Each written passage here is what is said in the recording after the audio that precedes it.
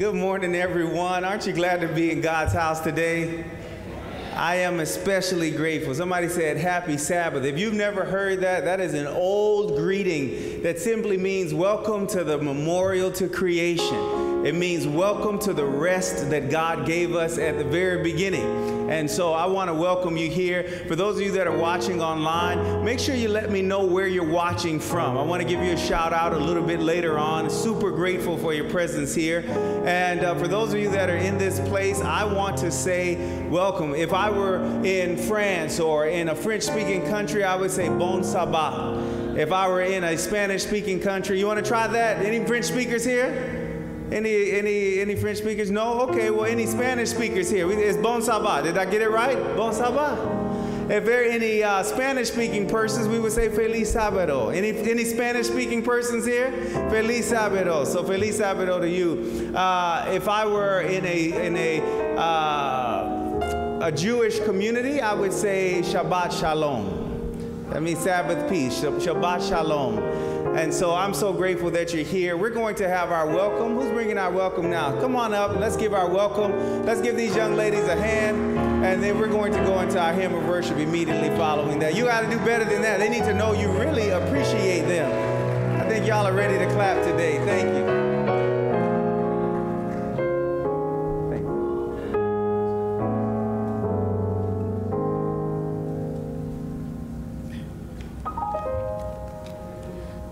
Good morning and happy Sabbath, church. Psalms 100 verse 4 says, Enter unto his gates with thanksgiving, and unto his courts with praise. Be thankful unto him, and bless his name. We are delighted that you chose to worship with us in person or online. We pray that you will be blessed. We hope that you know that you are loved as we worship and praise God together this Sabbath. On behalf of Shiloh Church, welcome.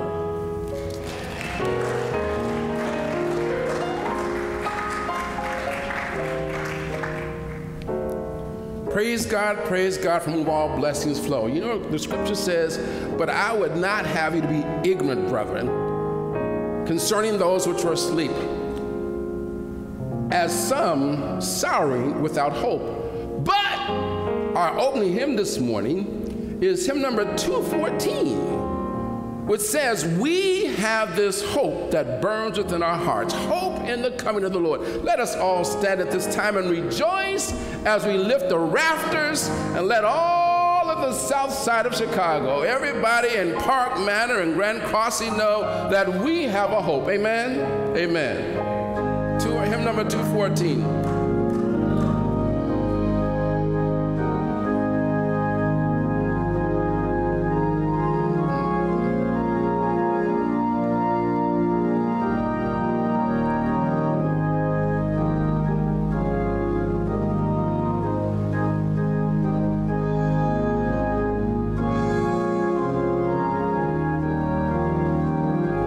Come on, let's open up it wide. We have this hope that burns within our hearts, hope in the coming of the Lord. We have this faith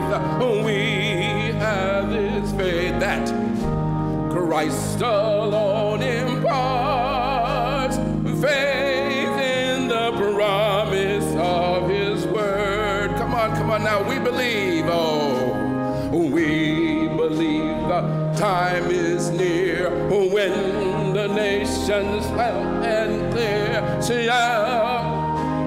shout and sing, hallelujah, Christ is King. Come on, we hope that burns within us, hope in the coming of the Lord.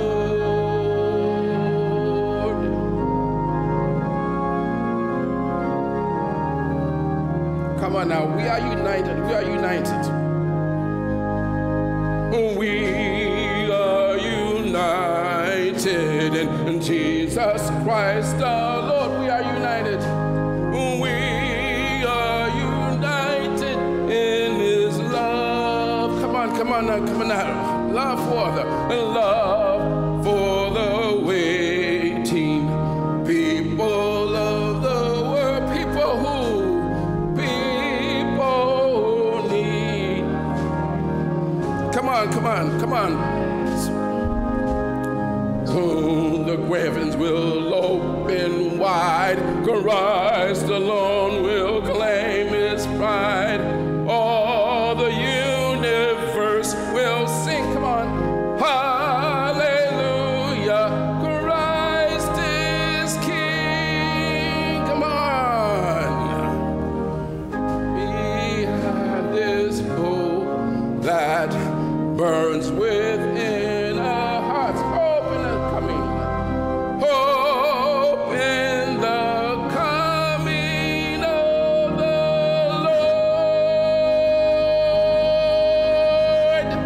Lord. Amen. You may be seated.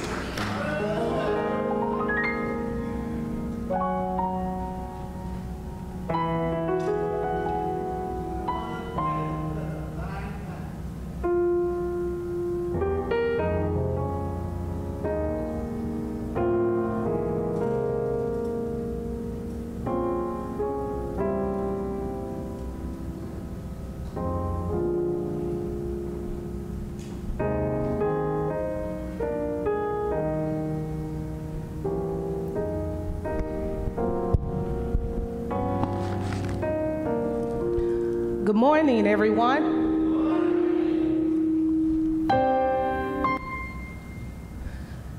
Before I begin the children's story, I would love to see some children come up front first. So what's that age, Pastor? 12 and under, 13 and under? If you're 13 and under, come on up. And you know I will call your name. So just come on up. Be good little students. We're back in school. Trying to see who else over there. Alrighty.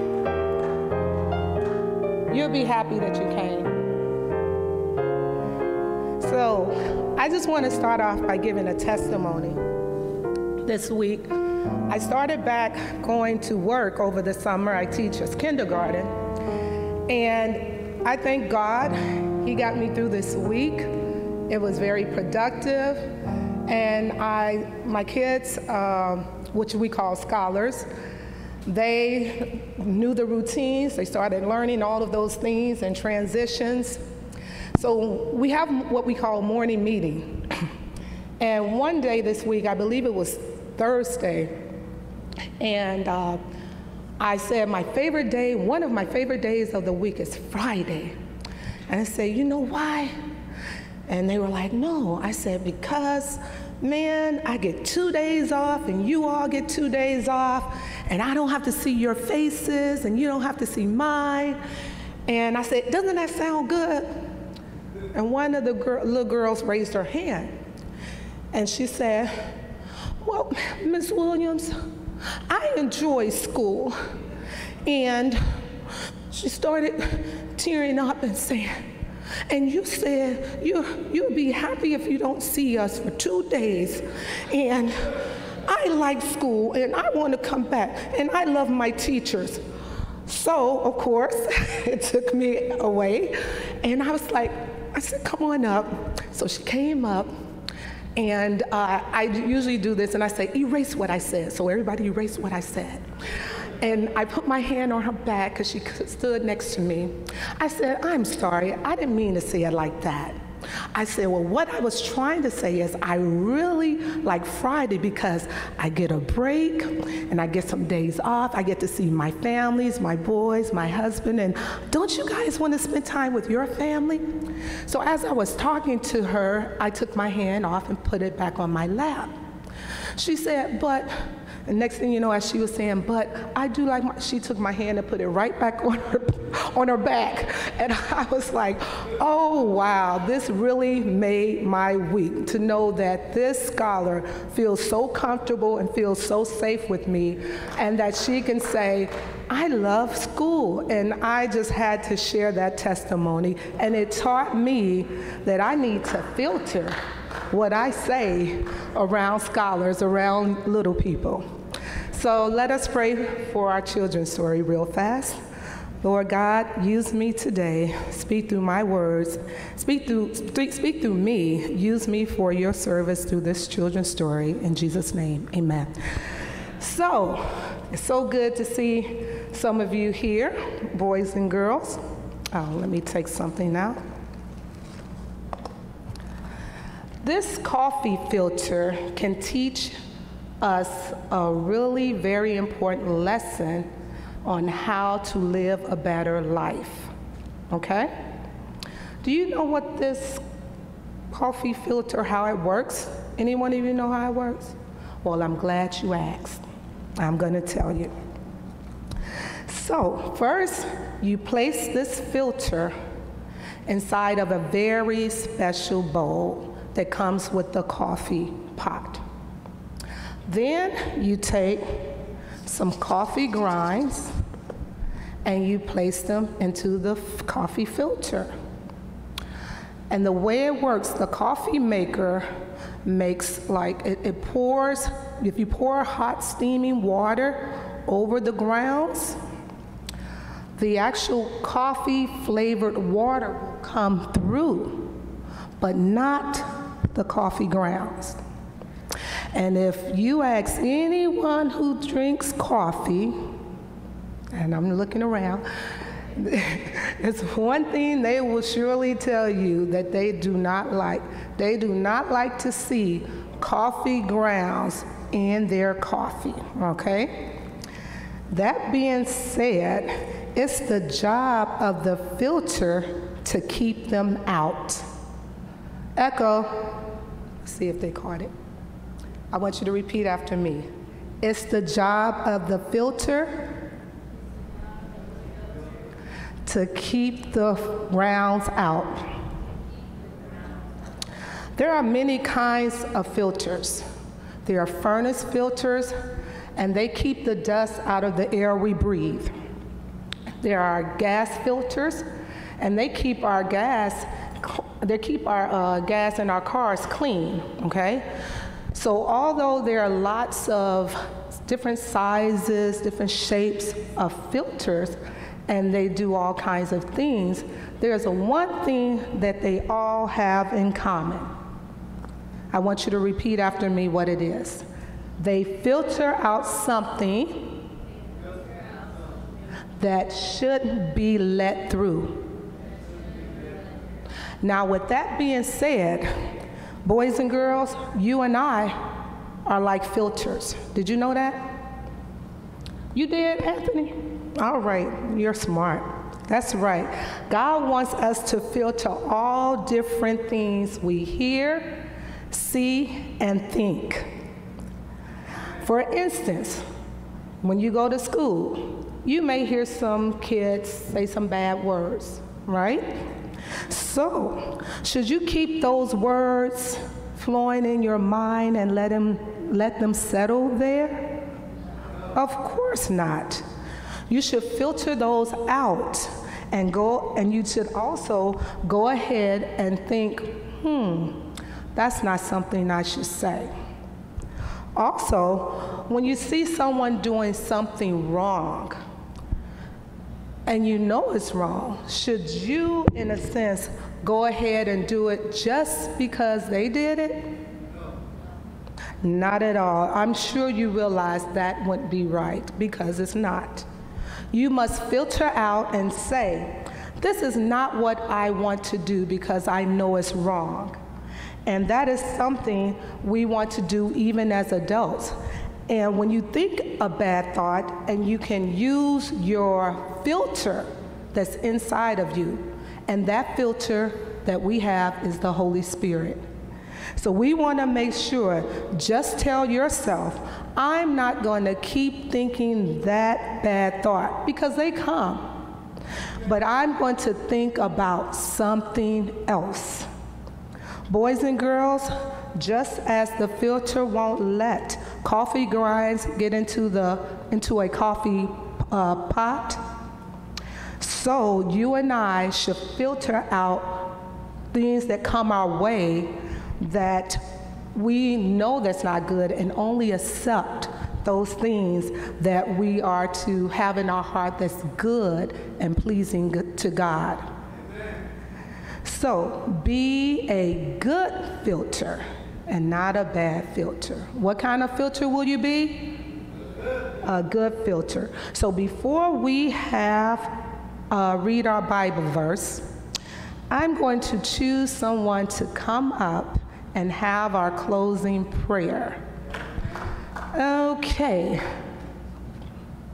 Samini, would you like to come up and have our closing prayer?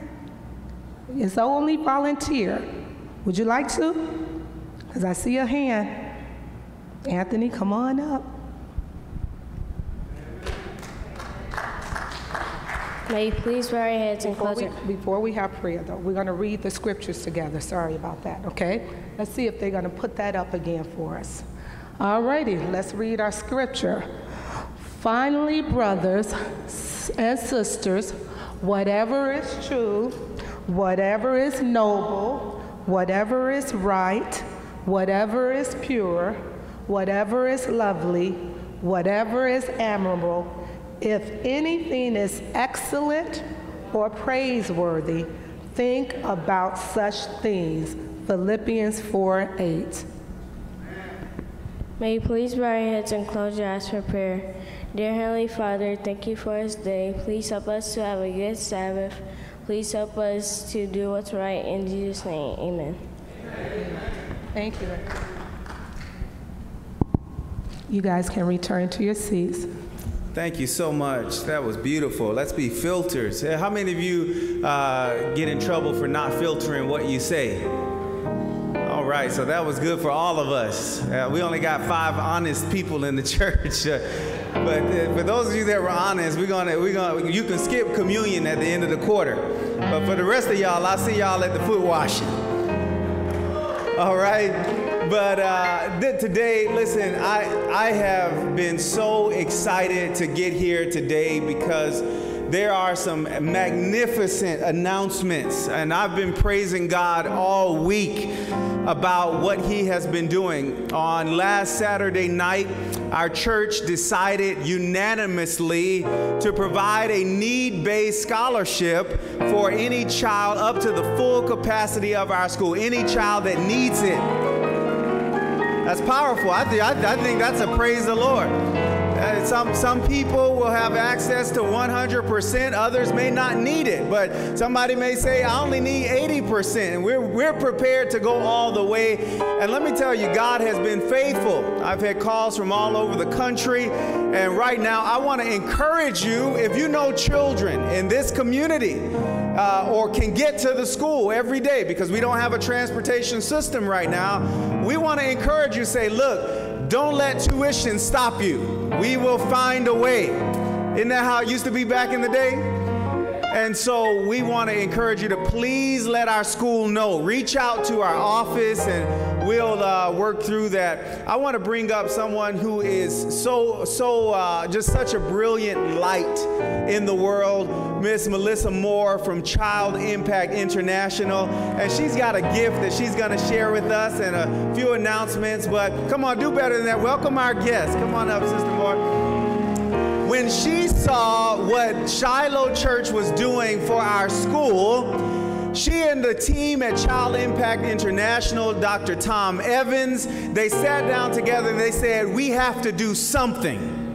We have to do something. So yesterday, she landed in Chicago. They called me on Wednesday, and on Friday, she was in Chicago.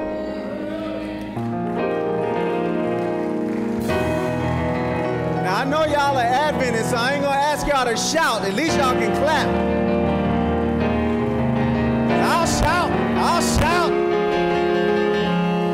She came 2 days later. She said, if Jesus can do something in 3 days, let's see what we can do in 2.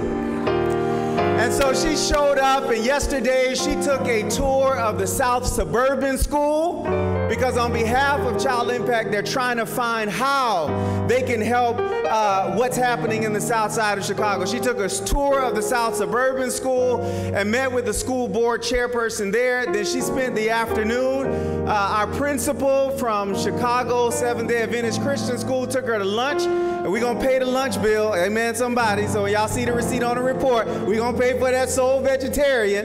And she took her to lunch, and she took a tour of our school, and today she'll look at our parsonage.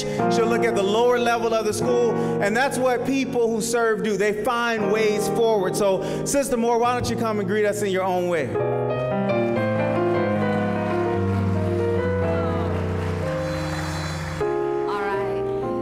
Thank you all for having me. I did get up very early yesterday morning to catch a direct flight, thank you, Lord, from Chattanooga to come and spend this weekend with you all. So thank you guys for having me. I'm excited to be here and share a little bit with you.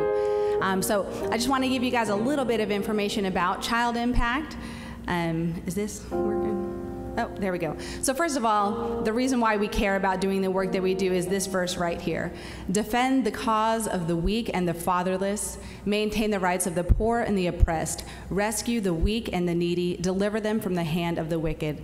This verse is in Psalm. It's something that I think is core to Child Impact, and from what I've seen is core to this church, core to this school system, that you are trying to serve these exact people. So Child Impact is working all over the world. These are some of the countries that you can see highlighted in orange that we're working. We're excited to, on the next version of this map, have a little bright spot there for Chicago. So probably the best way that I can tell you what we're doing with anti-trafficking work is to tell you a quick story of one of our projects in Kenya. We're working in 14 countries around the world. Kenya is one of them. And I'm just going to share with you a little story about a girl. I'm going to call her Shan. This is her. She showed up at the Malaika Trust just a few weeks ago. She had, her parents were arrested for abuse and neglect. She was left for 10 plus hours a day. She's not quite 2 years old, and her parents would leave her for 10 plus hours a day to not only fend for herself, but take care of her 3-month-old little sister. My son is about 6 months younger than her and weighs double what she does. She's about 13 pounds, and so she is now at the Malaika Trust receiving amazing care to heal not only from physical scars, but the far deeper emotional scars. I don't know if you can tell in this picture, she's got a fresh scar across her forehead from where her father hit her with a glass bottle. So there are just horrible, horrible stories all over the world, and we want to be a part of those. We also want to be a part of what's happening right here. And so I'm just going to share a few, I'm just going to connect a few facts here for us, and to explain why this partnership with Shiloh is so important to us at Child Impact. So we work with anti-trafficking projects. We also do child sponsorship. Why child sponsorship?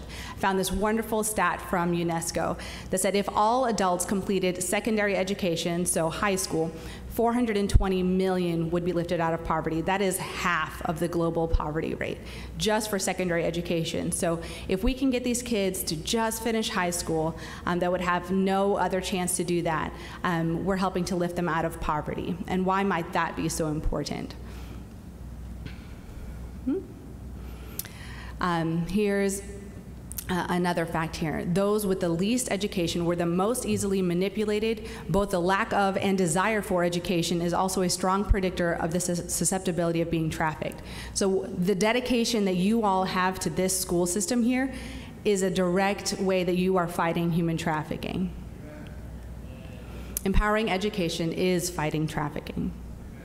So here's another stat. I can't see it back there very well, but the top left number right here, 51% of those who were trafficked was due to economic need. Someone said, well, I'll take care of you, or ask the parents, just sell me your child so that you don't have to pay for them. Economic need was a primary driver of human trafficking. Therefore, fighting poverty is fighting trafficking.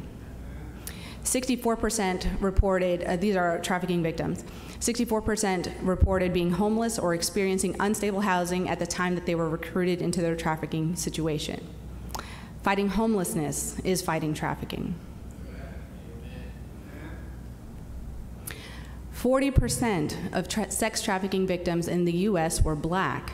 63% of labor trafficking victims were Hispanic, and 17% were Asian. This is astounding because the Black population currently in the U.S. is only 14%. Let me back up. I don't know if we've got statisticians in the room, but 40% of the sex trafficking victims were Black, but they only represent 14% of the U.S. population. The Latino population accounts for roughly 18%, and Asian population only 7%.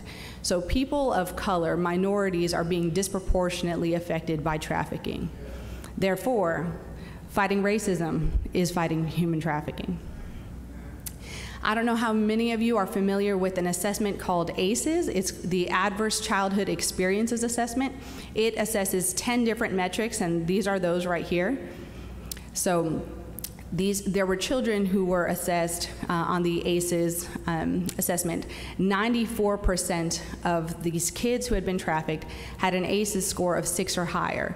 So some of these assessment items here are neglect, abuse, and so we can see that some of them have to do with the dysfunction of the household, and some of them are things that this child may have experienced personally. So 94% of them had an ACEs score of 6 or higher. So if we're fighting child trauma, we're fighting trafficking. Like Pastor Boston said, I had the pleasure of going to South Suburban, and Miss Pam took me on a tour of the school yesterday. I spent the afternoon at Chicago SDA. You guys have a beautiful campus and beautiful people in leadership who are so, so deeply dedicated. I was so fascinated that both of the women that I spent yesterday with said that they had such deep roots in this church here. So it was just so inspiring to see that this is where they want to give back.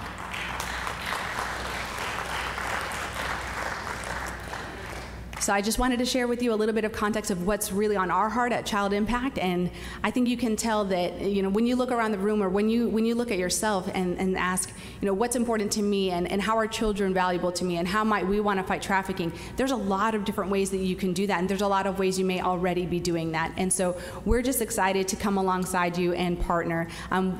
This church, with Pastor Boston, this is our first partnership in the United States, and so we're really excited about that.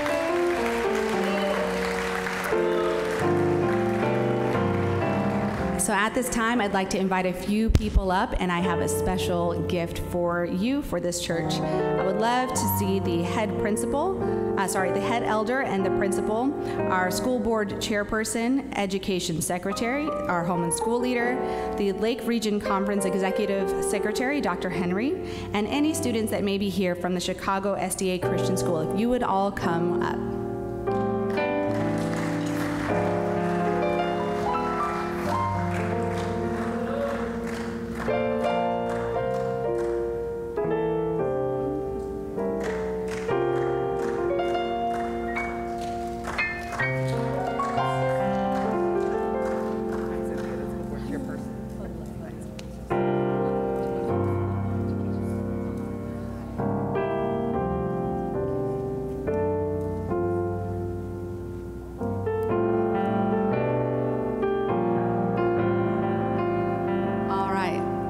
Everyone to stand? Is that what I'm saying?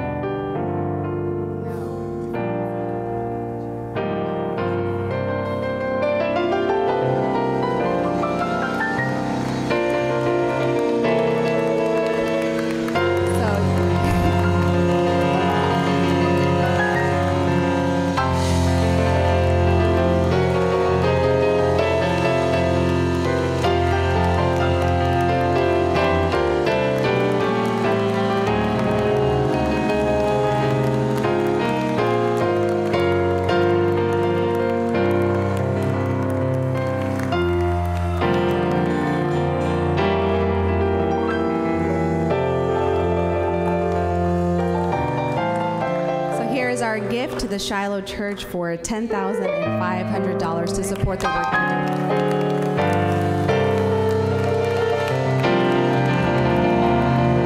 Come on, let's praise the Lord, everybody. God's will, it'll be God's will. Praise God. We're going to have our school board chairperson and our principal come up with a few words, our head elder, and we gratefully receive this.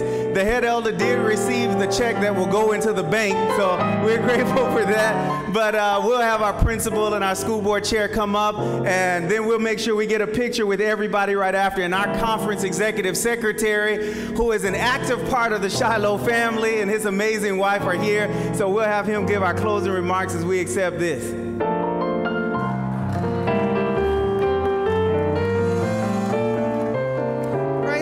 Everyone, isn't this an awesome blessing from God? You know, many times we think about what can be done in our church, in our schools.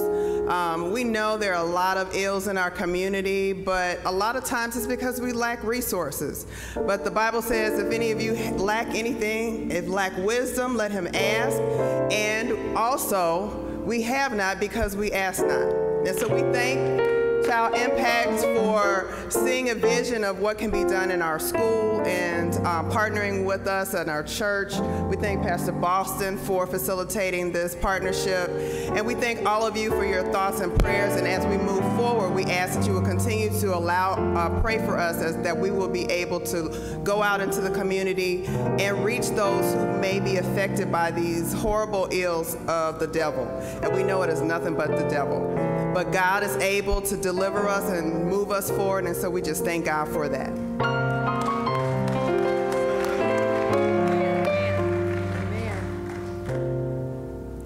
Amen. This is so exciting. And this is only the beginning of the many blessings that God is going to unfold to us this year at Chicago SDA Christian School and also our church. Do just want to say, share this, that one of the reasons that we believe in Christian education, Seventh-day Adventist schools, primarily focus on preparing students for not just success in their life, but for eternity. And that's exactly what we're doing here. And we are so grateful to Child Impact International for wanting to partner with us, believe in our mission to educate all children of the Lord and prepare them academically as well. We want to thank the church board and the church for agreeing and voting on providing this opportunity. So thank you all. Continue to pray for us. Shiloh is going to embark on miracles that are going to unfold right in front of our eyes. So trust and believe that, and keep us all in prayer and pray for one another. Thank you.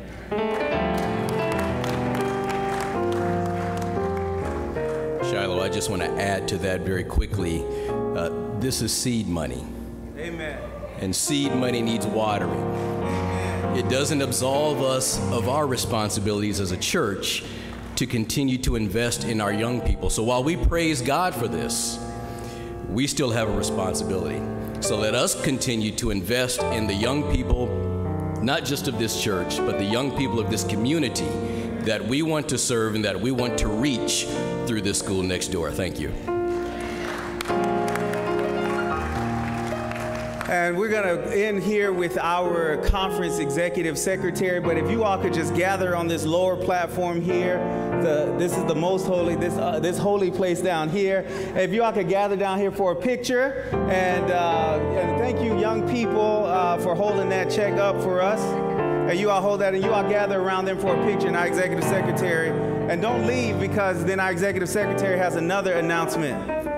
It may be something else, so we'll see.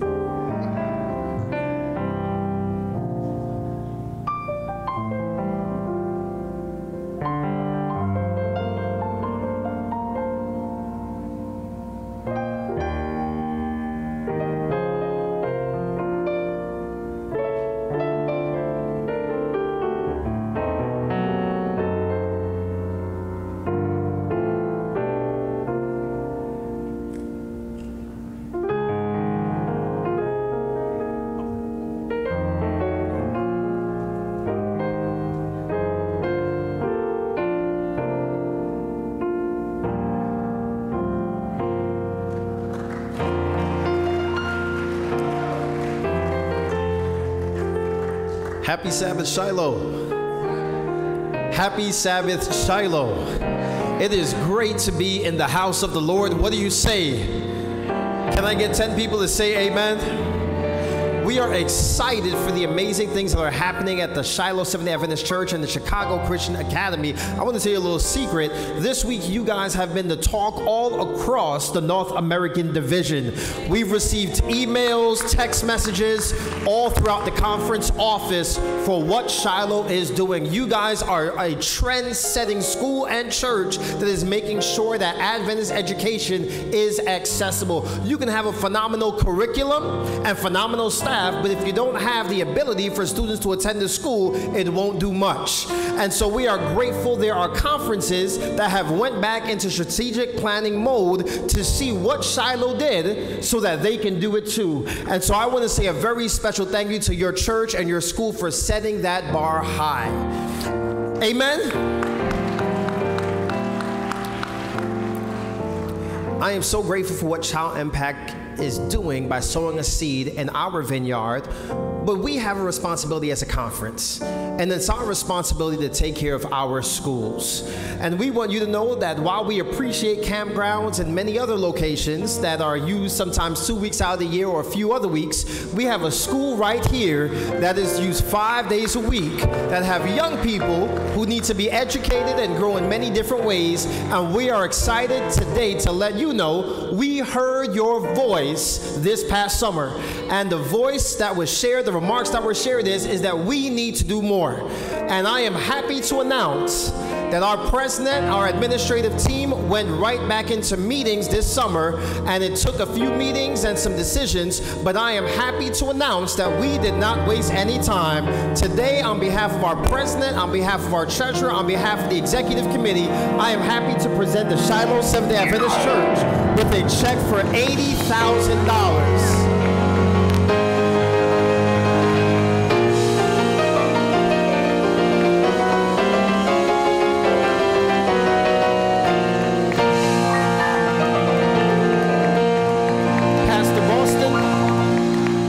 Madam Chairperson, Madam Principal, First Elder, and to all the young people, we want you to know that we stand with you guys, and supporting Adventist education is much more than a liturgy and a language. It's much more than phraseology. It is action. And Lake Region Conference, we are stepping up and we are moving forward, that this is not a one-time event. We are stepping forward. We have meetings planned. We have things that we're doing. We are working on making sure you don't hear the support, but you feel the support. Elder Gabriel says he's praying for you guys. He loves you guys. He wanted to be here today, but he said he is proud of what Shiloh is doing, and we mean it when we say we stand with you guys. God bless you, and we love you. May God move you guys forward.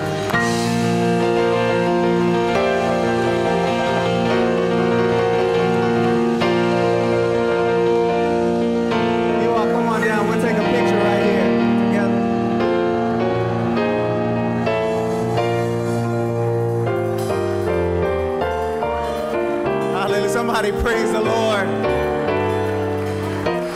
You all gather right down here. Put Elder Henry in the middle there.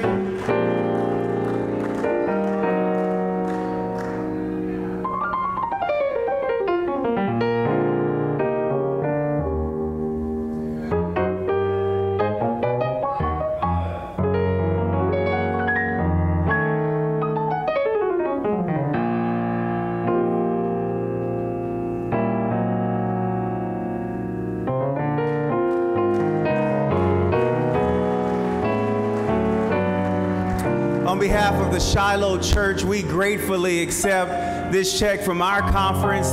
Let's bless the Lord for the Lake Region Conference. We are so grateful to Elder Gabriel and Dr. Henry and Elder Stonewall. We're grateful for Elder Deidre Garnett and the entire administrative committee and executive committee. And on behalf of this church, I want to say thank you to the Lake Region Conference. Aren't you glad to be a part of Lake Region? This is the time to shine right now. So thank you so much. This is for capital improvement. We're going to stretch it as far as it can go, but we're going to do our gym floor. That's what this is for. We're going to get a brand new gym floor. And if we got some pennies left over, we'll put them somewhere else too. But thank you so much. I appreciate everybody who's organizing. Y'all are ready to praise the Lord, aren't you? I don't know what you come to do, but I come to clap my hands, and I come to stomp my feet. I come to praise the Lord. Let's thank God in prayer right now as our praise team is coming. Thank you all so much. You all can follow that way. Thank you so much, Father, in the name of Jesus. We thank you for your grace in this place. Lord, we cannot sit in this building and in our school and watch the news and see children killed on the streets of Chicago. We cannot know that 16,000 young women are put into trafficking, human trafficking from Chicago's South Side every single year and not do something. Lord, I pray that our school will be overrun with children whose pathways for success are protected by Adventist Christian education.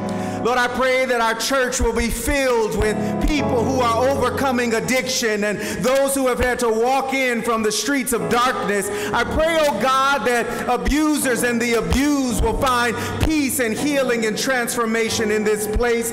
Lord, I pray that for the $10,500 from Child Impact International, that you will turn it into millions in donations for them, and hundreds of thousands of dollars will go to supporting children that had no other way of escape in poverty, and for those that have been trafficked, Lord, around the world. Let us join the fight, because that is the fight of the living King. And Father, for the Lake Region Conference, too often we focus on the fail points, but God, today is the success point. Today is the joy of being a part of this great family. So we lift up Elder Gabriel and Dr. Henry and Elder Stonewall, our administrators, Elder Griff, Dr. Deidre Garnett for education, and our executive committee. And God, I pray that the latter days will be greater than the former days, and that we will see a mighty move of God born out of this conference across this country and around the world.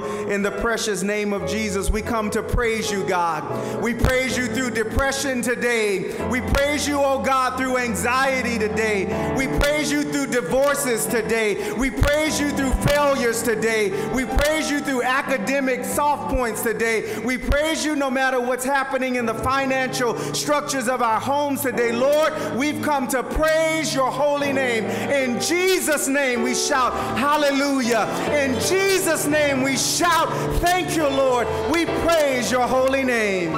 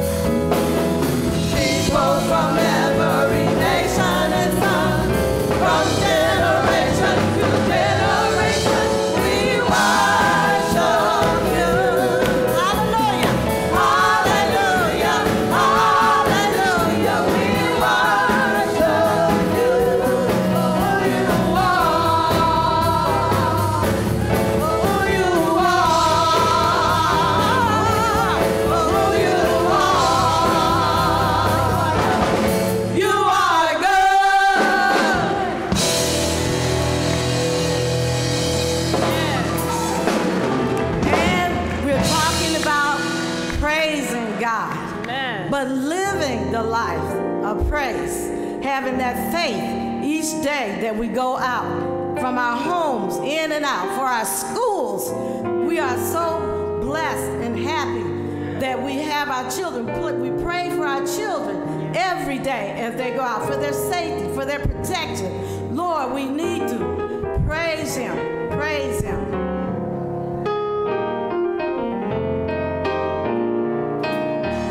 Join us, please.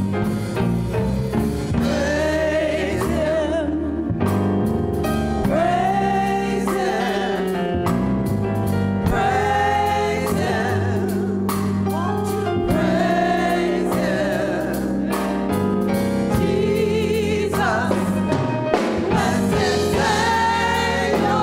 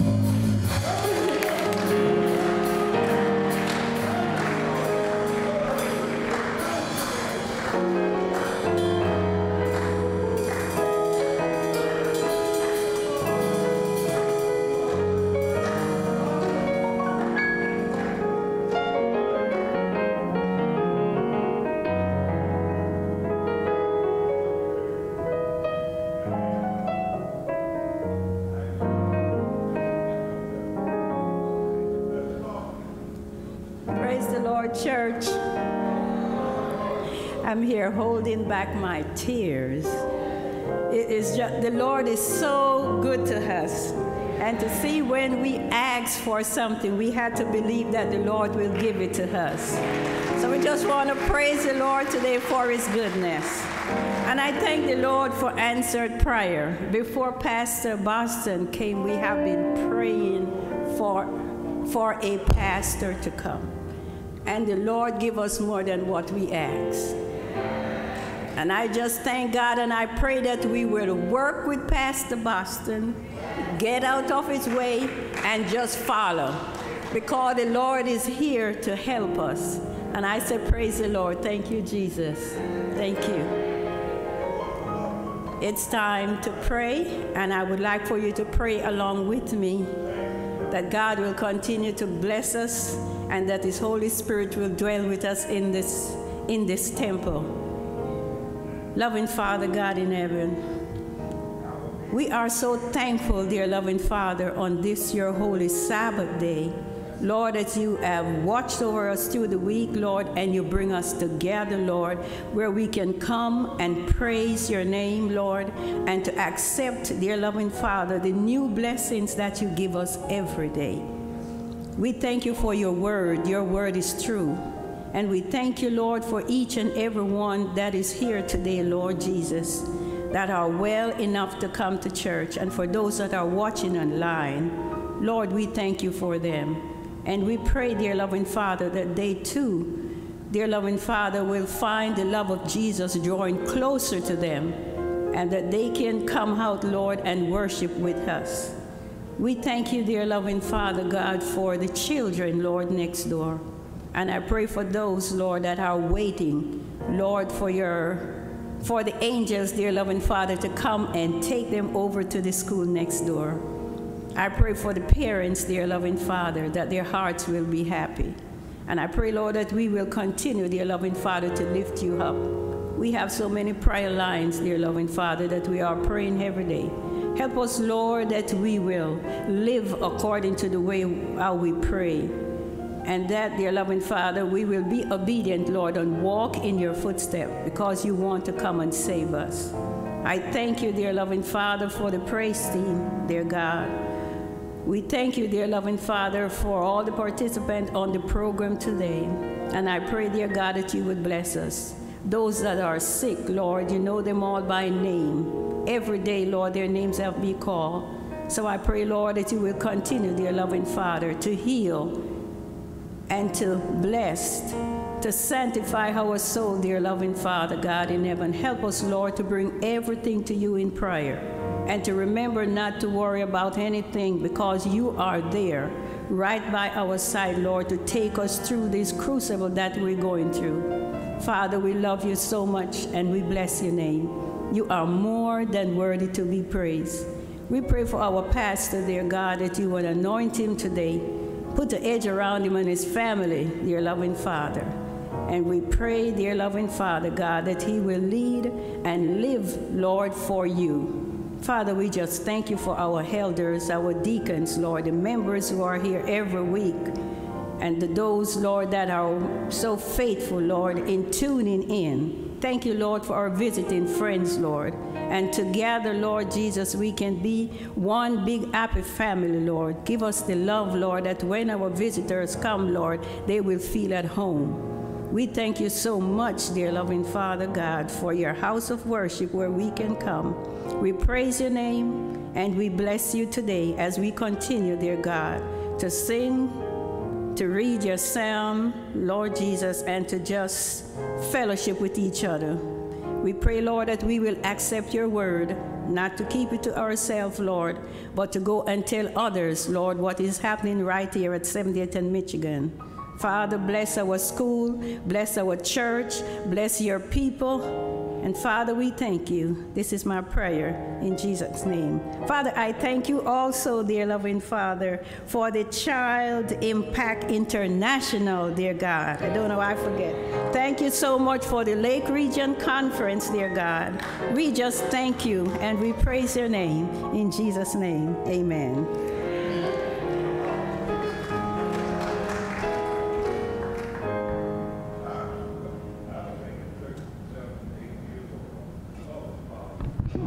Also this morning, we're going to be favored with a selection by a pianist, accomplished musician, Mr. Eric Troy. Receive him now, please.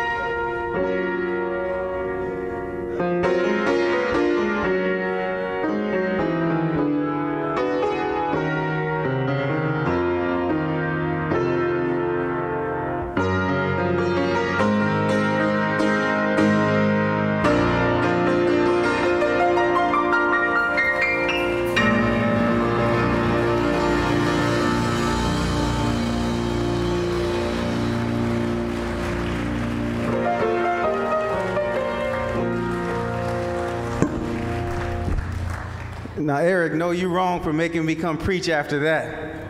We should just all be going home and running and leaping and praising God. That was ministry of music. Thank you so much, Doc, for doing that. Was that a blessing to your heart?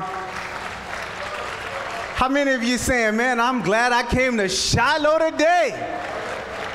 I am so grateful for each of you. We're going to make sure we recognize every single one of you. I want to tell you, I had several people out in the lobby already. When you go out, take a picture with the checks that are out there and make sure you say, praise God, Shiloh is on the move. Post it on your social media.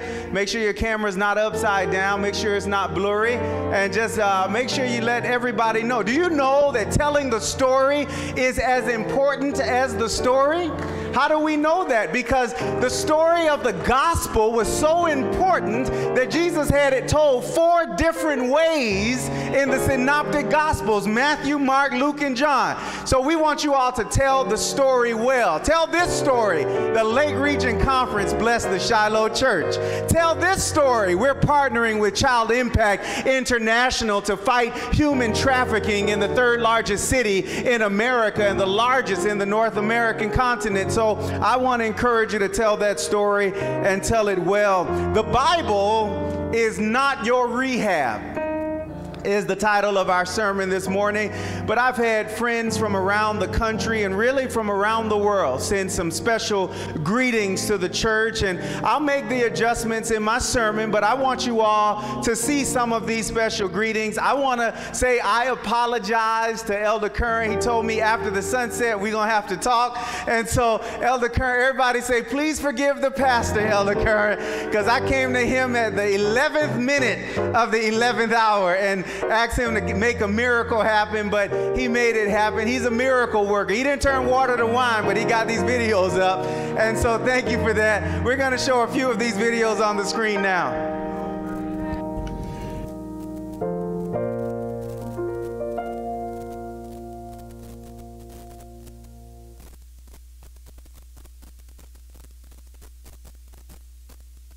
Shiloh, Dr. Myron Edmonds, and I'm Chaplain Myron Edmonds as well. I just want to say to you guys, I am so inspired by this vision to help little black boys and little black girls in the inner city of Chicago to experience Christian education that could literally change their whole life, mentally, physically, socially, financially. We talking about generational cycles being broken. Congratulations. Incredible. Our children, our families, and our communities need hope. Now more than ever, we need Christian education.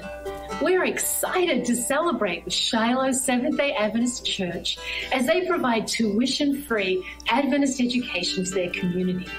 They're providing hope for the present, providing a safe and loving Christian environment. Hope for the future, an engaging, experiential, exciting academic program. Hope for eternity, a redemptive, loving, Christ-centered education that points our students to Jesus and the hope of eternal life. Thank you, Shiloh Adventist Church and School, as you partner for eternity. Greetings, Shiloh SDA Church and Chicago SDA Academy. What a privilege it is to be able to come to you in this fashion. I am privileged to salute and congratulate you on a monumental stride in following the admonition of the messianic prophet Isaiah, who stated in Isaiah 54 verse 13, all thy children shall be taught of the Lord, and great shall be the peace of thy children. My brothers and my sisters, I will continuously keep you in my prayers as you do what the Lord has called you to do there in his part of the vineyard. May God's richest blessings rest upon Pastor Boston and the Shiloh SDA Church. God bless. Congratulations to the members of Shiloh Church on your decision to provide an Adventist education for the children on the south side of Chicago. My prayer is that your commitment will be repeated over and over again in the congregations all across the North American Division. Thank you for loving our children. Hey, everybody, it's Pastor William Lee. I want to take a moment to say congratulations to Shiloh and to Chicago Elementary for making tuition free for this school year. That is huge. Praise God for the ministry that you all continue to do. We're praying for you, and we know that God is going to lead you every step of the way as you go forward. Again, congratulations. Hello, I am Claval Hunter, Director of Inner City Ministries for the Lake Region Conference of Seventh-day Adventists. I want to thank the faithful members of Shiloh Seventh-day Adventist Church, your visionary pastor, John T. Boston II, and the generous givers for making Christian education accessible for children in Chicago. Thank you for having the courage to act and invest in our future educators, doctors, lawyers, athletes, CEOs, pastors, community organizers. All of these young people are the future leaders of our city and our world. Your personal, prayerful, and financial commitment to their success is truly a blessing. Know that your consistent giving to Christian education is making a difference for families, our conference, and community, and more importantly, you are preparing your students for a bright future. Thank you, and God bless you. I am Pastor Tina Carriger of the First Seventh-day Adventist Church in Springfield, Tennessee, of the South Central Conference, and I just want to affirm your pastor, Pastor John Boston, and congratulate you, Shiloh, on this historic vote. This is what Adventist education is supposed to be. Hello, this is Michael Nixon, VP of Andrews University, and I just want to send a huge shout out to the Shiloh SDA Church and your pastor, my friend and brother, Dr. John Boston, on offering tuition-free scholarships for students who want Christian education. This is a huge move. It's going to bless a lot of people. God bless.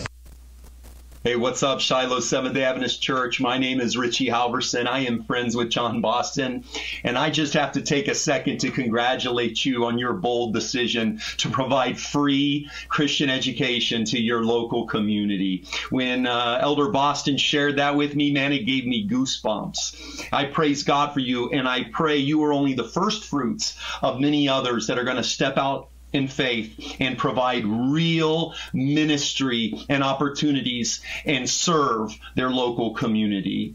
Friends, the enemy has invaded our cities, our communities, our families, our children, our lives, and it is past time for the church to reclaim those territories for the kingdom of God. And I praise God for how he's doing that through you. May God bless you and keep you as he continues to use you.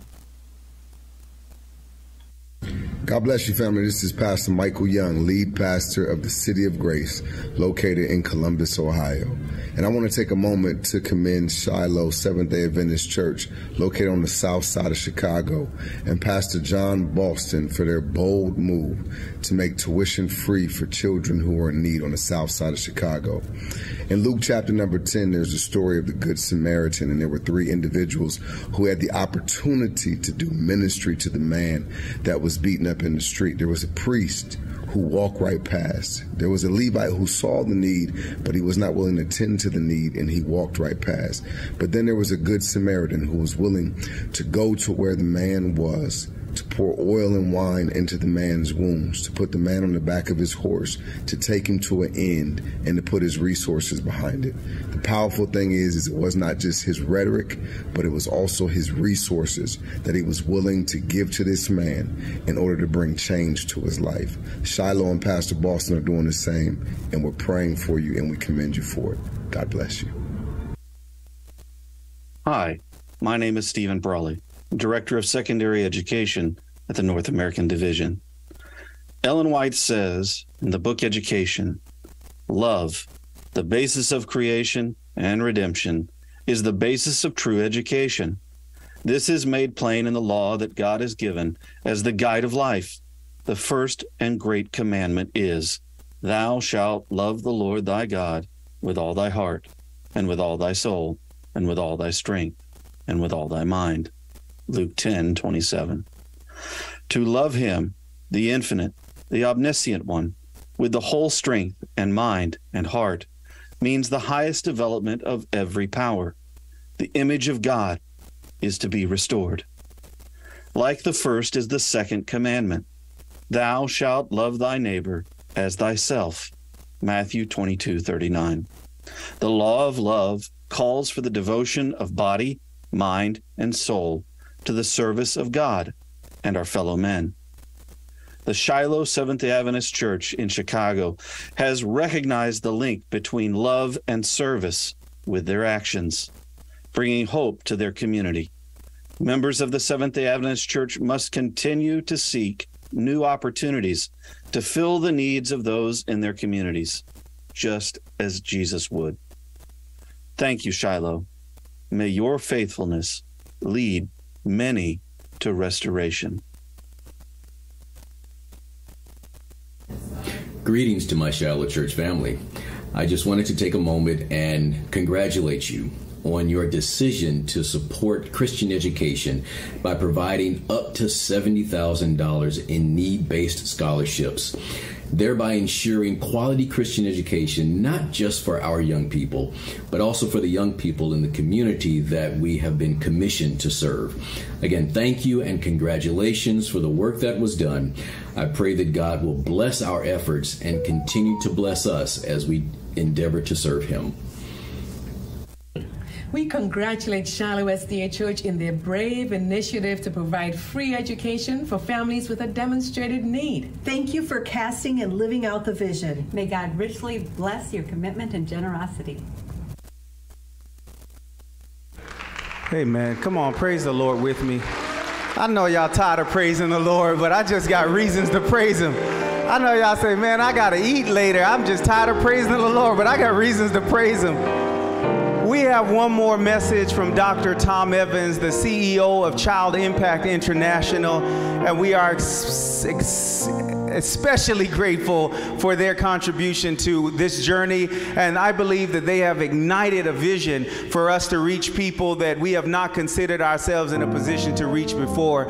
And I'm grateful for that. So this video is from Dr. Tom Evans, the CEO of Child Impact International.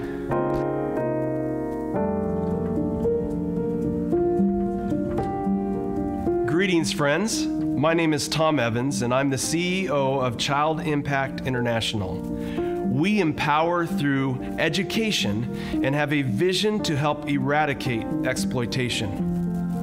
The United Nations defines human trafficking as the recruitment, transportation, transfer, harboring, or receipt of people through force, fraud, or deception with the aim of exploiting them for profit. Men, women, and children of all ages and from all backgrounds can become victims of this crime, which occurs in every region of the world. The United States is no exception. Child Impact International is engaged in the fight to protect and rescue children that are targets for this most shameful of human atrocities. Chicago, Illinois is the third largest city in America. The south side of Chicago represents one of the most economically challenged regions in the city and is often in the news for violent crimes. In Chicago, it is estimated that 16,000 young girls are being trafficked every year. That's 2 per hour. Child Impact is building a partnership with the historic Shiloh Seventh-day Adventist Church to provide need-based scholarships to private Christian education for some of the most vulnerable children on the south side of Chicago. This radical move will help in so many ways by providing a healthy, value-based environment, access to mentoring, and a network of opportunities.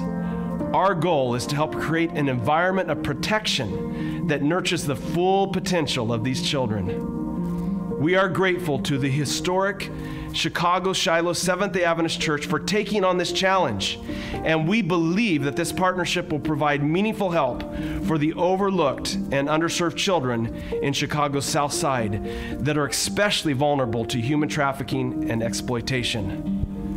Please join us in this fight by lending your voice and resources to this life-transforming and ultimately community-transforming initiative.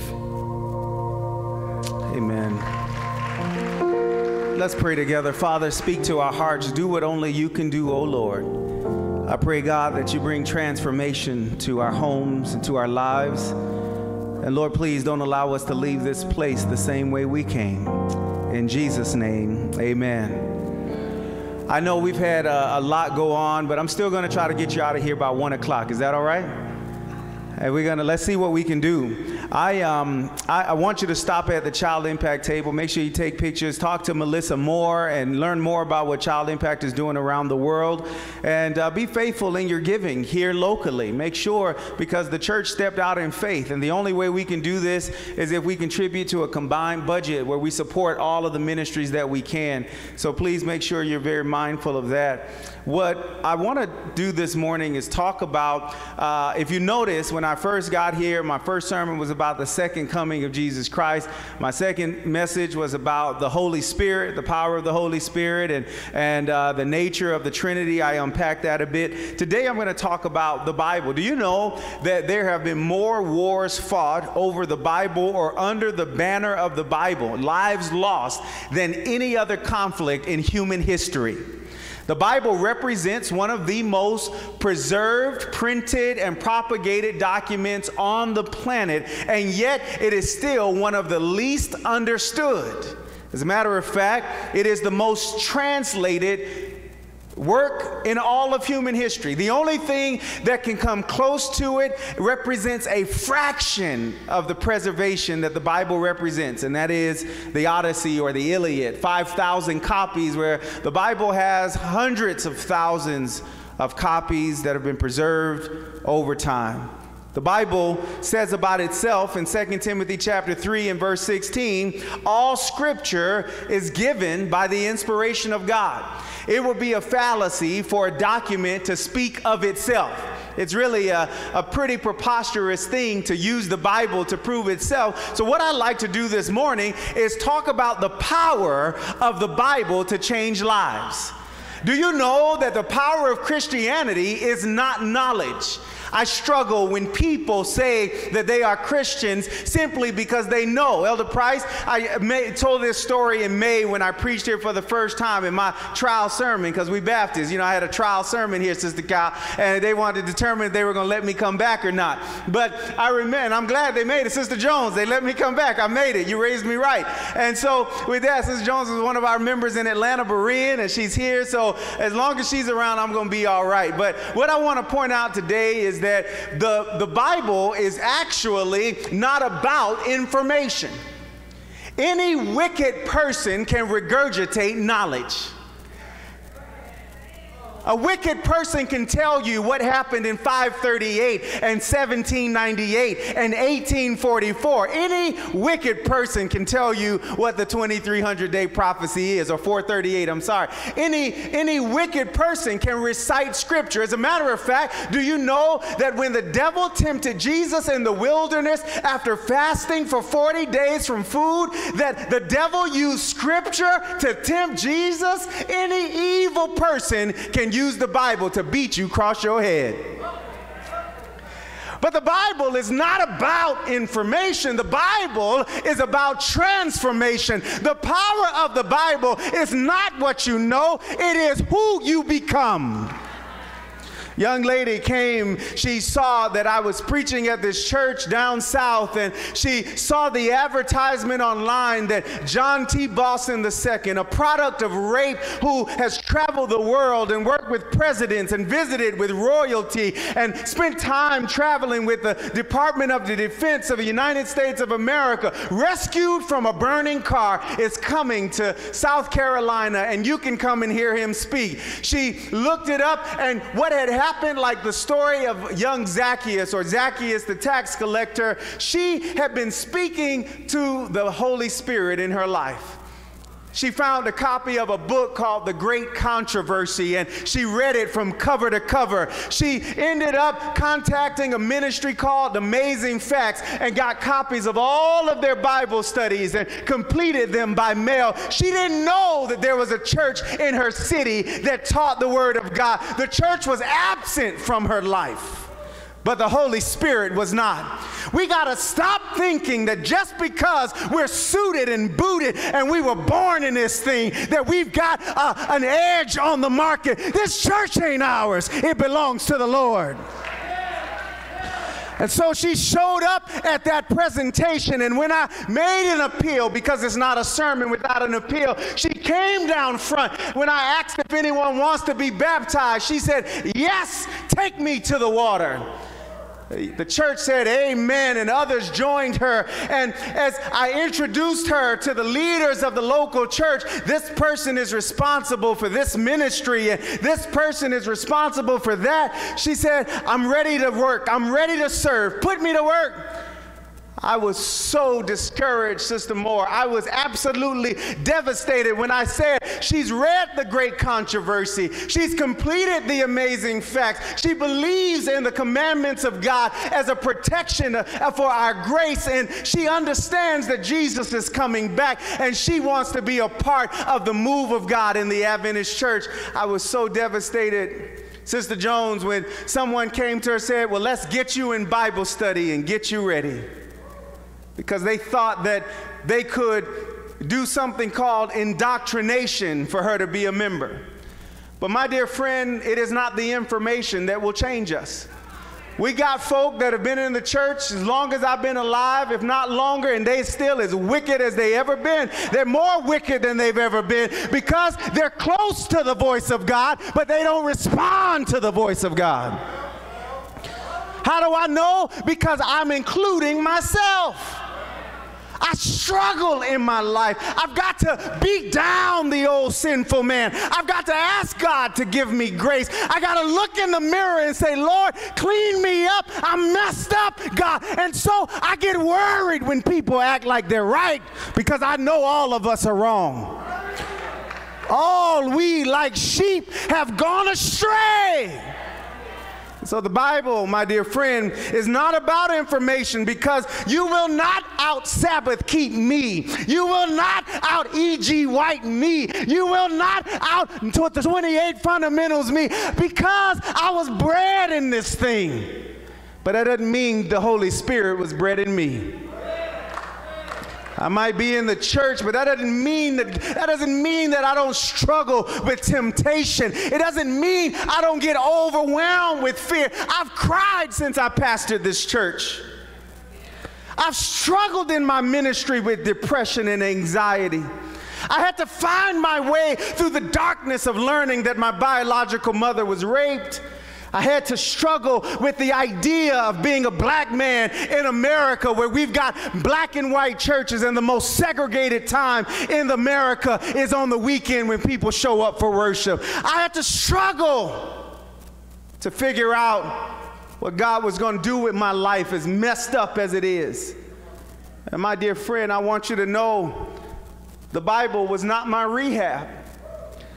I couldn't go to the Bible and learn scripture and expect that I was better just because I knew better. I couldn't expect that I was better off than the drug addict simply because I went to church on the Sabbath and I recited the 4th commandment from heart, and I knew the 23rd Psalm. And I remember, let me tell you, Brother Felix Roberts, you know how I learned the 23rd Psalm? My grandmother was born in 1898. She was crazy. I couldn't preach this last week. I got my cousins here from my mom's side this week. Last week I had my cousins from my dad's side. Y'all don't be mad at me, but my grandma on my dad's side was crazy.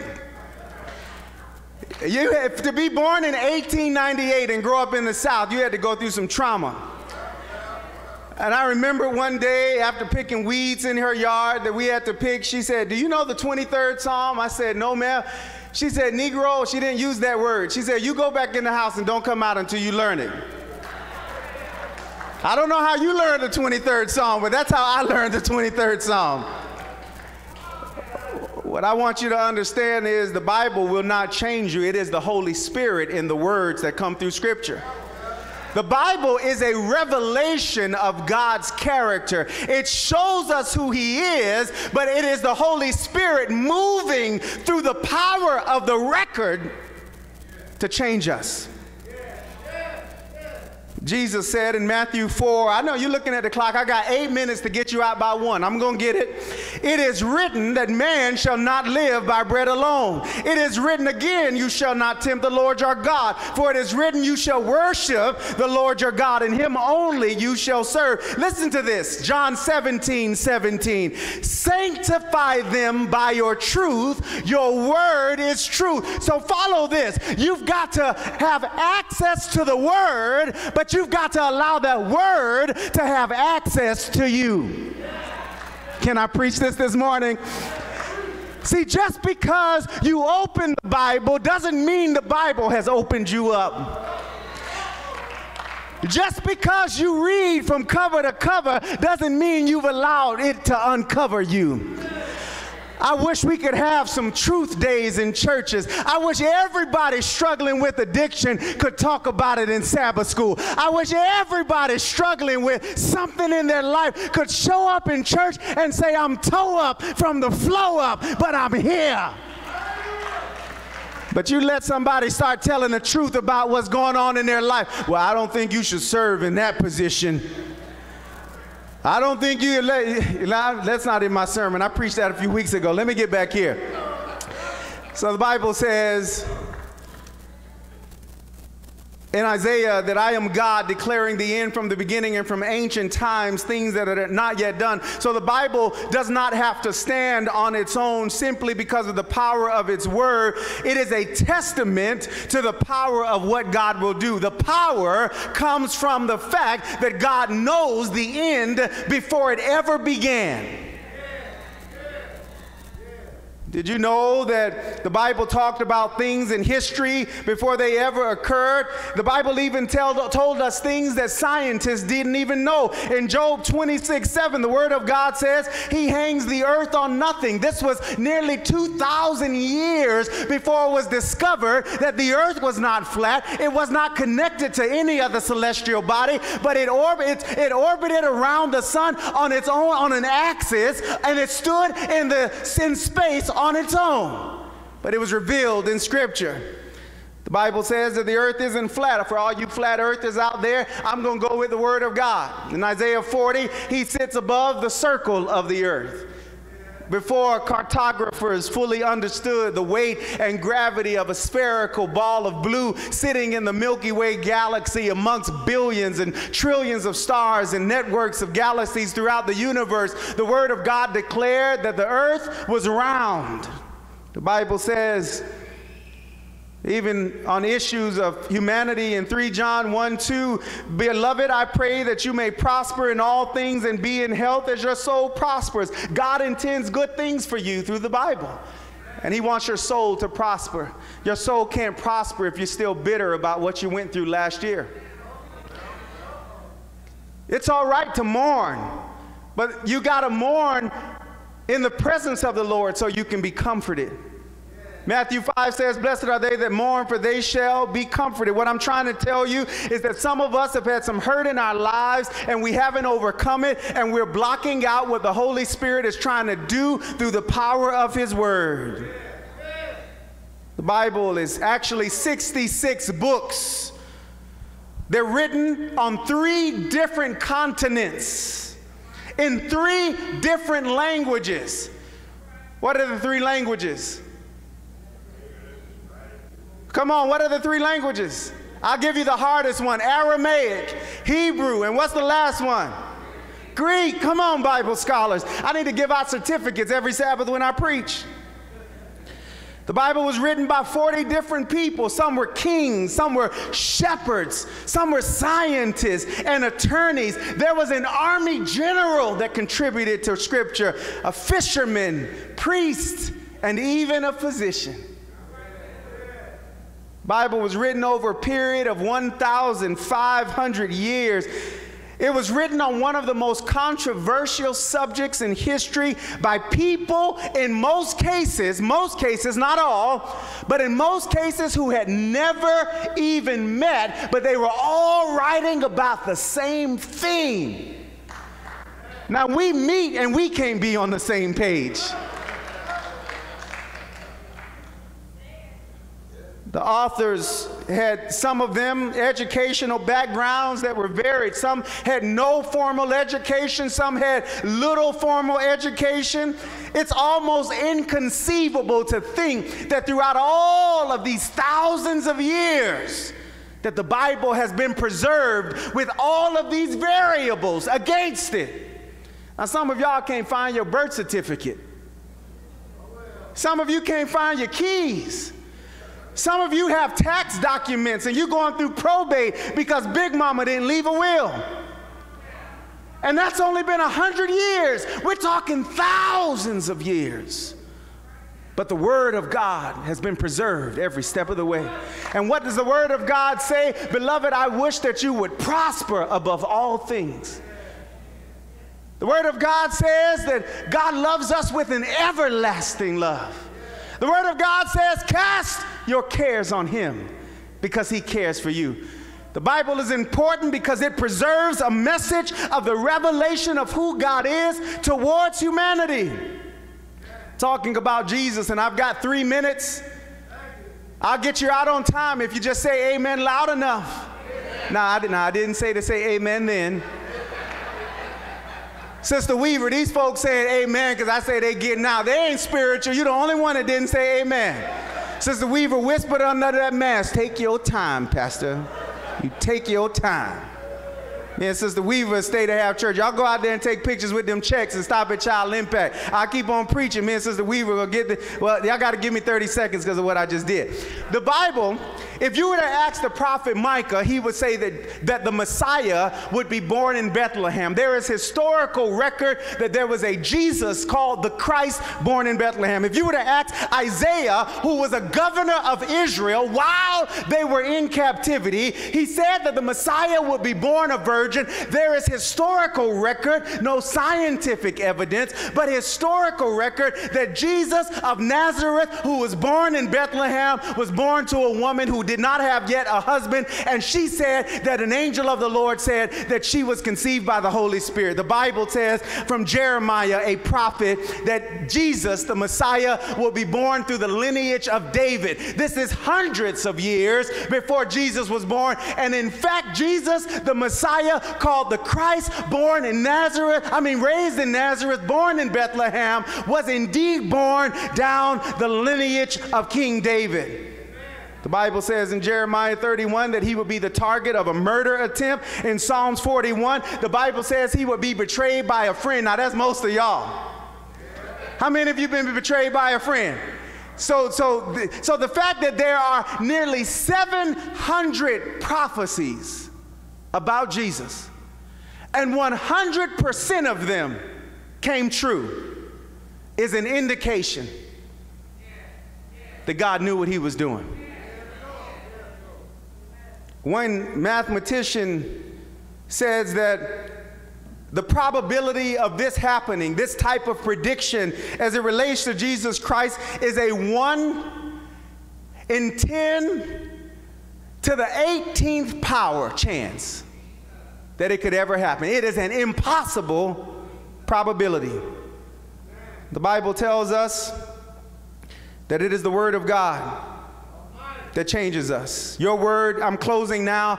I've only got 40 seconds. Let's close with a song, Because He Lives, or Pass Me Not, O Gentle Savior, or Softly and Tenderly. Sister Cartwright said we need some more hymns, so we'll fix her.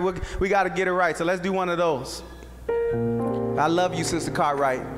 You my favorite Cartwright in this church. When you go to Florida, I'm going to be sad this winter. The Bible says that your word is a light to my path. Psalm 119.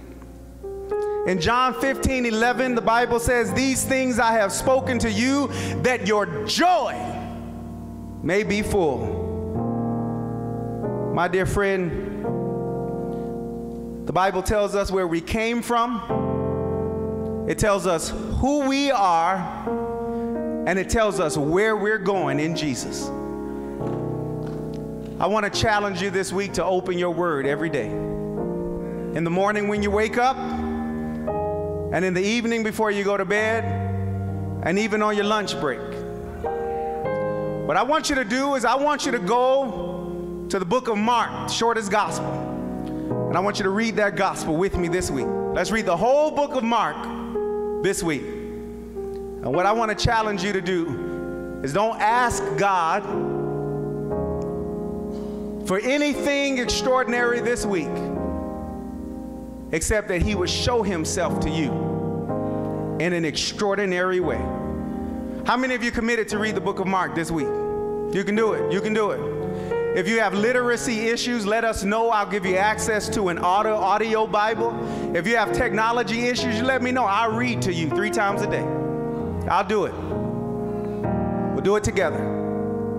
What I want to do right now, I'm keeping my word. We're closing at 1 o'clock. Somebody say amen. That pastor told the truth. He's good looking and he's a truth teller. What I want to do with you right now is I want to pray. And for some of you, you have not opened the Bible in a long time and you're missing out on power in your life. You're trying to figure out why you're depressed, why you're discouraged, why you're overwhelmed. And let me tell you something, there's power in the Word of God. The Word of God, Hebrews 4:12, is quick and it is powerful and it is sharper than any two-edged sword. It can get right down to the bone and the sinew of the marrow, declaring the intents of the hearts of men. My dear friend, the Word of God is powerful. And so I'm going to pray right now. And some of you, you are hearing God speak to your life and you're saying, if I would have the chance, I would like to surrender my life to Jesus Christ. And I'd like to have the joy that the Word of God speaks about. Well, the Bible records stories where men and women heard the Spirit of God speak to them, and the word came to them, what would stand between you and being baptized? One, when the Holy Spirit speaks to you, you are under the unction and the fire of baptism of the Holy Spirit. Two, there is the water baptism. That is going into the water and saying, I declare that I'm going to follow Jesus wherever he leads me. And so, Father, in the name of Jesus, for every person here, I want to ask that you would take their decision right now and speak to their heart. Help us reach them in the way that only really you can, and that is through their heart. Speak now, Father, in Jesus' name. As I am asking you to pray in your heart and the church is praying, there are 3 ways you can respond to this appeal. First, I want to encourage you to join me by reading the book of Mark. You've already responded to that. You've already said amen. I ended my sermon at 1 o'clock. This is the appeal, and I'm only going to be here for 2 more minutes and we'll be done. 1, you're going to read the book of Mark. 2, you can join this local church in one of 3 ways. In one of 3 ways. You say, I want to be a part of what God is doing at Shiloh for the city of Chicago, South Side. I want to be a part of that. 1, you can join by transferring your membership from another Adventist church. If you'd like to do that, I want to invite you to come and stand with me right here, and I want to pray for you, whomever you are. 2, you've been baptized by water in immersion, meaning you went under the water, you received the voice of God in your life, and you simply want to profess your faith and be a part of this local church. I want to invite you to come stand with me. You need to move very quickly, whomever you are. God bless you. Our clerks are receiving you. I know you were helping me preach the sermon earlier. Have a seat right here. God bless you as you come. God bless you all as you come. There is the transfer of membership. There's the profession of faith. And then there are some of you who have not been baptized, or you did not understand, like Acts chapter 21, and you would like to be baptized. You say, take me to the water because I want to start over with the Lord. If that's your desire, I want to invite you to come right now. You can be baptized, whomever you are. Why don't you just step out of your seat, and I want you to come right now, whomever you are. This is an opportunity for you to come. I'm inviting you to make that decision. It is a path that I want to encourage you to take. For those that are moving, why don't you put your hands together? God bless you, my friend. God bless you. Praise the Lord, everybody. Praise the Lord. Praise the Lord. If you're here, this is the time to move. God bless you as you come. Praise God for those of you that are moving. If you want to be baptized, you want to transfer your membership, you want to profess your faith, whomever you are, you're making a move. But for those of you that want to be baptized, I'm inviting you to come right now. Just come right now, whomever you are. Don't let anything keep you in your seat. Listen, if there's something telling you to move, it is the Spirit of the living God. It is the Spirit of God. It is not the devil. It is not yourself. Let's go. Whomever you are, why don't you just come right now? God bless you. All my children shall be taught. For those that are moving in the back, God bless you. Come on, everybody. Clap them to the front. Clap them to the front.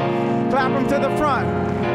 Let's praise the Lord for these babies now. You praise the Lord for these children saying, I want to follow his voice. Let me tell you something. The Holy Spirit does not come in a junior portion. Just come right now. God bless you, gentlemen, as you come. Elders, we may need you to help receive people as they come. The clerks are going to be a little inundated. Whomever you are, why don't you come? Whomever you are, just come. If I believe that there's another who wants to be baptized, I'm inviting you to come right now. You're saying, I want to start over. I'm ready to start over. You can't do it on your own. I heard one young man say to me, when I get my life together, I'll come be baptized. My dear friend, you will never get your life together because our righteousness is like filthy rags in the presence of the living and loving God. And so if it's your desire to respond to this appeal, there's nothing else that you can do other than say, Lord, if you're accepting me, I'd like to give my life to you. Why don't you just come right now?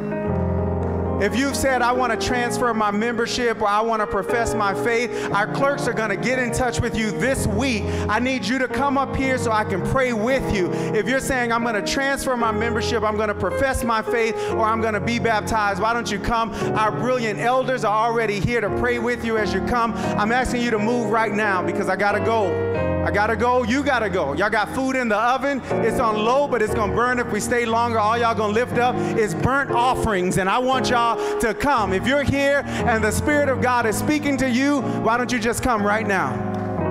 Whomever you are, just come. You gotta move. I see some of you struggling and you're talking back and forth. Let me tell you something. God's got a kingdom for you. That person ain't got nothing for you. Why don't you just come right now? My young brothers, why don't you just come? You're inspired. And you want to move. I got some young brothers here who want to respond. If you're watching online right now and you're saying, if I could, I would. There is a network of members in the Adventist church movement around the world. And no matter where you are, we'd like to make sure we support you. You can be anywhere in the world. If you want to be baptized, we will organize that for you. We'll organize that with you. So why don't you send us a direct message right here on YouTube, leave a comment in the comment section, or send us a direct message on Shiloh's Facebook page where this is also streaming live, and we'll follow up with you this week as we do every single week from our church secretary and our clerk and our hospitality leader. And so I'm having a word of prayer with you right now. Father, in Jesus' name, for every decision that was made, we ask that you will secure it in heaven's record and show us how to love. And Lord, I pray that as we read the book of Mark this week, that we will hear your voice in a way we have not heard in a very long time. In Jesus' name we pray. Amen. Somebody say amen. I'm so glad you're here. I'm so glad you're here. Look at somebody and say, the Bible is not your rehab. We need the Spirit. Spirit will use the word of God. There's power in that word as we follow the Holy Spirit. We're going to go now. Our elder is coming to lead us in our mornings, our afternoons, tithe and offering. Did I get you out when I said I would? I did. Make sure you stop in the back and take pictures with those checks, and make sure you post that for Shiloh. Thank you so much, elder. That was good Sabbath school this morning. Good afternoon. The Bible says that every good and perfect gift comes from God, who is in heaven. And we were blessed today because God is faithful. And we saw blessings come from God today for this church and for the school. And now is offering time. Now is the time for us to be faithful, to remember that God has been good to you and that he wants to do what? He said, let them build me a sanctuary that I might dwell among them. And then he said, all my children will be taught of the Lord. This is of God. That's why we're here, to do that missionary work of love and service for God in offering. Also, I want to admonish that the most important thing that God did for us is that in 33 and a half years, he gave us eternity. That means God gave us something that is a gift that we all share. And that gift is called time. God wants us not only to give a physical gift, but he wants our time. Every day, God wants us to return time to him. Because in his storehouse is three things: grace and mercy. And the last thing is time. And I'm going to prove that quickly in Ephesians 5, which says, redeeming the time because the days are evil. How many of us need more time like you need more money? It only comes from God. It is a gift. So if you give God all your physical gifts, a tenth, and a serviceable blessing will come to you. But also if you give God service or your time, he will give you more times in these evil days. So we ask you to give a liberal offering and of your time so that this church and this school will continue in the service of the Lord. Let us pray. Dear kind and gracious Heavenly Father, we know that you are here to be faithful. Help us to be faithful in our gifts and in our time, and then that you will redeem both in us because what Jesus has done. And when you soon return, that we will have a time known as eternity with you. In Jesus' name I do pray. Amen. We have an offering basket, and we will have deacons coming up and down the aisles to collect. Have a blessed Sabbath.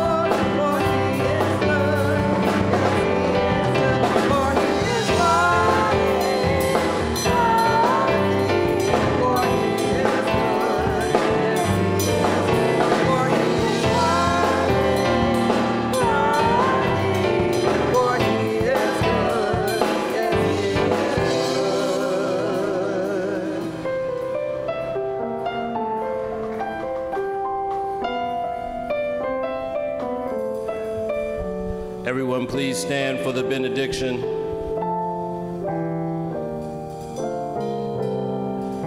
Now unto him that is able to keep you from falling, and to present you faultless before the presence of his glory and exceeding joy.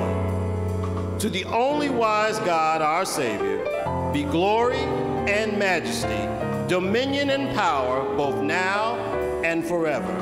Amen. Go in peace.